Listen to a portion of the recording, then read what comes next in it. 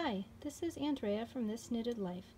I wanted to take a moment to share with you one of my newest patterns called the Pansyland Cowl. This is a collaboration with indie dyer Allison Barnes, who hails from Canada. One of my favorite features about this cowl is that it has an optional tapered neckline.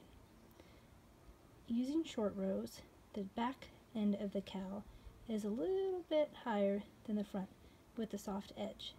If short rows aren't your thing, or you prefer a standard cowl, you can just skip the short row section and cast off for a standard tube.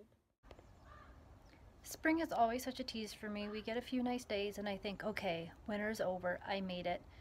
It's time to bust out the t-shirts. And then I see the daffodils and I'm feeling extra awesome and extra spunky, and then it starts raining or snowing and it's wet and cold and the snow falls on all my tulips.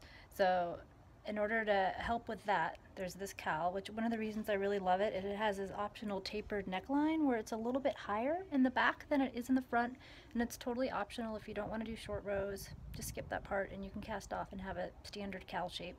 But if you do, then you get a little bit of an extra snuggle, a little bit of a different shape, to really keep you warm on those wet spring days, or just have a different line to your cowl. So that's why I love this cowl. It just feels so springy to me, but it also, the reality is you still need knitwear in the spring because it's not 70 degrees yet, or at least not every day. The main stitch pattern for the Pansyland cowl uses a simple twist stitch technique, which I will show you in a separate video. I love this stitch because it adds texture while not being too busy. I love the colors in this yarn. I think Allison did such a fabulous job capturing what a pansy really looks like, and it just screams spring to me.